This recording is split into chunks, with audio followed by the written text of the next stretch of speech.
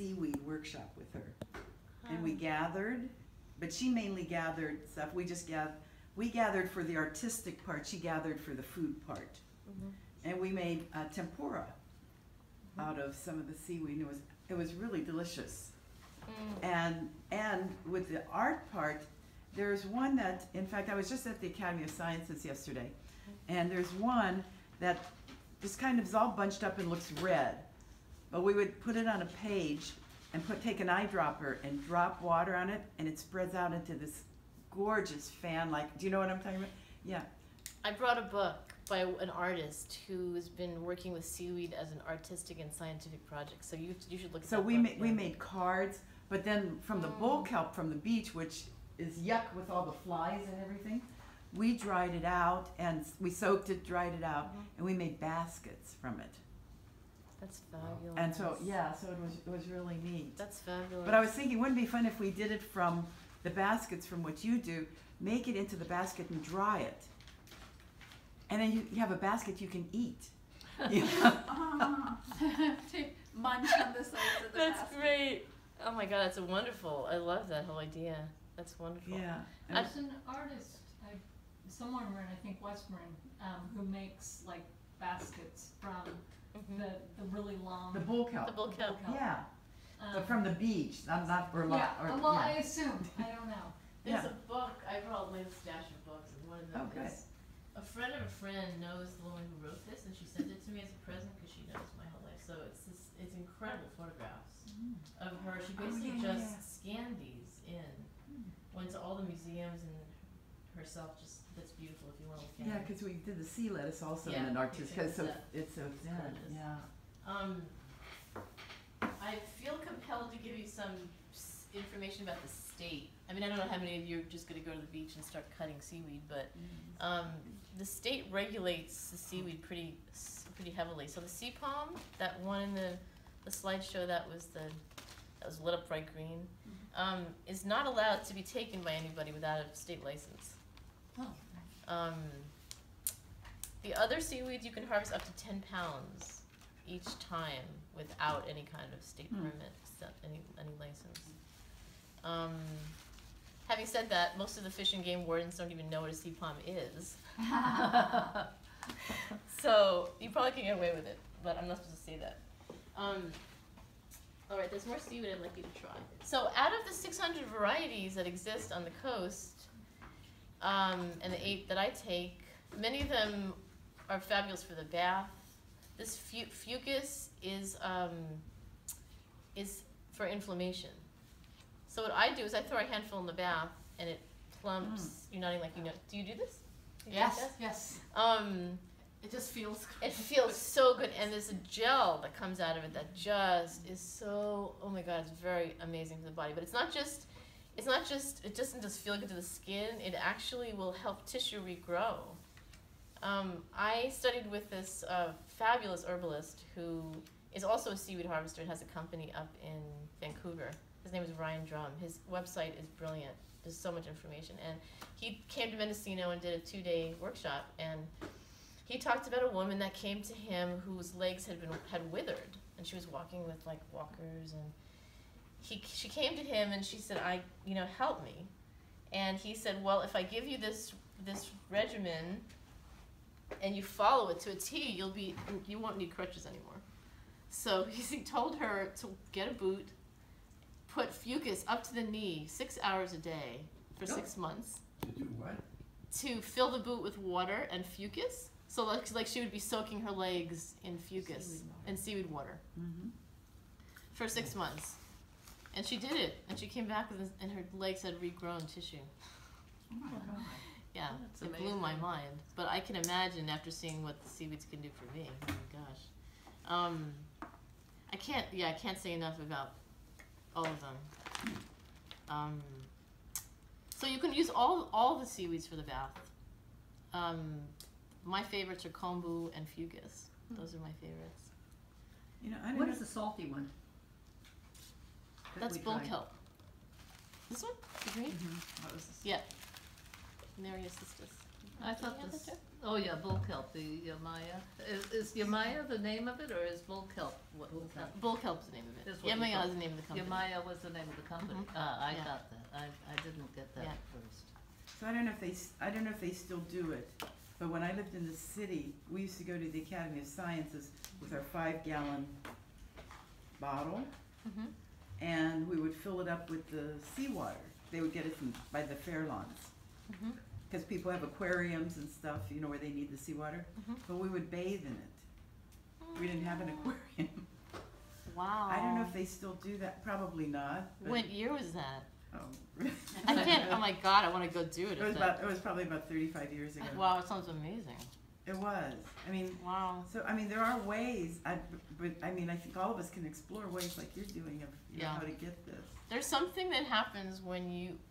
I like to be in the water when I harvest. Not everybody likes it, but I like it. There's something extremely. It's not even just healing. It's not even. It's just so nurturing to be in the salt water, especially the salt water with all the seaweeds all around. Yes. I mean, a lot of places where I go, you can barely. You're just wrapped. You're literally wrapped. There's how much there is, and it's like, it's probably just the minerals. It's just. I'm so happy. I can't describe it. I call it the happy place. It's just so.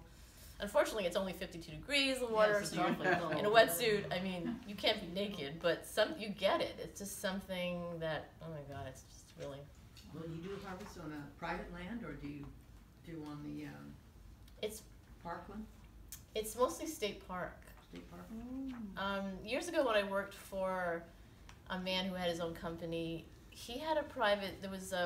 He had been given it when he bought his business. So there was a section of the coast that was, we used to call it Sully's place. This man Sully lived there, and he lived on the bluffs, and we just cut through his house and walked down the cliffs to that little area where he had sea palm. But most of it's public. Like the Mendocino Headlands is all part of the state I have park. a friend who has a place on the ocean there, Uh-huh. where they walk down. Yeah, you should And go. it's right next to the parks. Mm-hmm. You should go with them and go hunting and see if they harvest. Hopefully they do. I had a question. Are any seaweeds poisonous? And how do you tell them apart? That's a great question. Out of the 600 varieties, nothing is poisonous. It's not like mushrooms. Nothing. amazing. It's amazing. Nothing will kill you if you eat it. There's one called iridia, which is like a pink, kind of pinkish red maroon, and that tastes like sulfur. I mean, you put it in your mouth, but it doesn't hurt you. It just, and because it's red, it has that. You know, you can notice it from the color. But other than that, everything else is completely innocuous, which is really That's pretty outstanding. The one thing you don't want to do if you all go down and decide you have to go to the ocean, and I totally completely encourage it, is you don't want to eat too much of the seaweed before it's dried. It will just completely expand in your system. It has to be dried for a human to digest it. So, yeah. These are great recipes you got in here. Yeah, it's great, isn't it? So those handouts that I haven't even talked about, Yeah. a lot of what I've said are in them, plus more. There are recipes, there are nutritional information, I've taken, some of those are mine that I've written, some are from other websites, from other friends, suggested reading.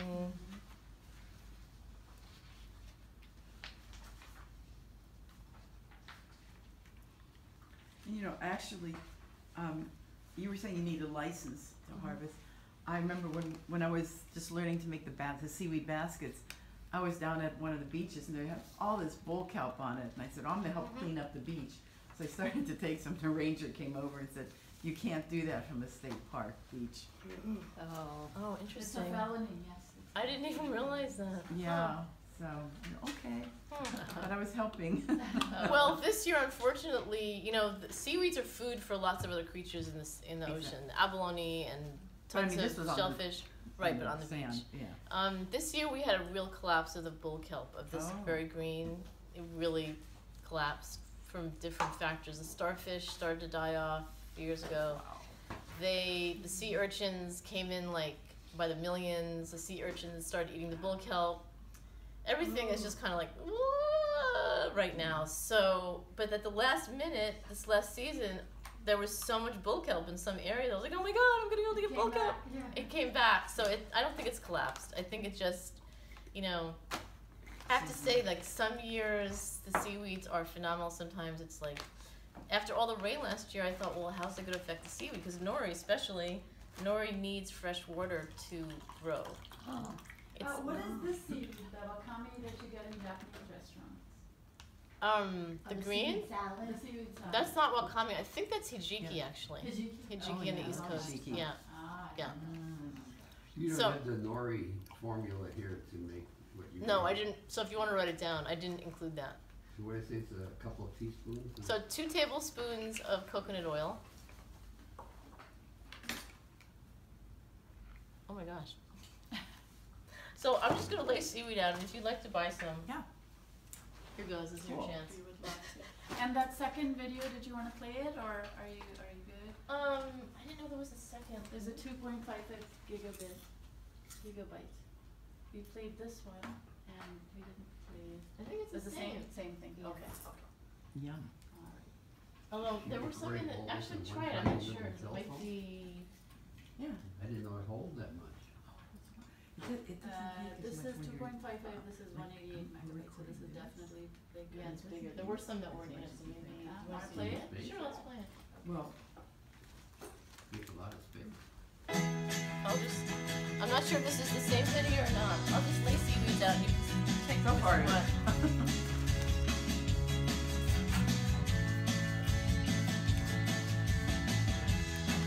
Oh, maybe It's the same. maybe it was the other one. Oh yeah, this is the other one. This is my friend who taught me about seaweed harvesting. This is all kombu. wow. Yeah. This is fucus right here. Do you ever have people come up for like a workshop there so they can be hands-on and see?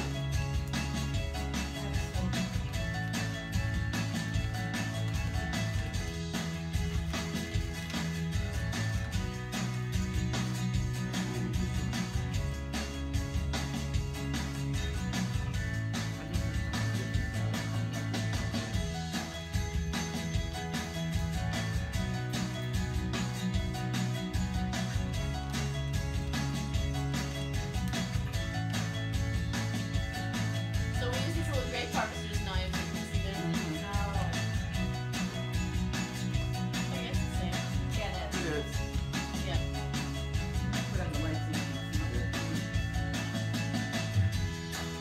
She's like 20 something now.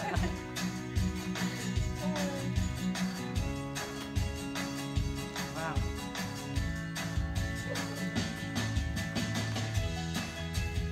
That's Dory.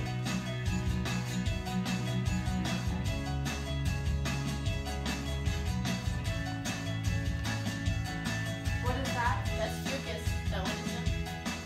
That's seed pollen.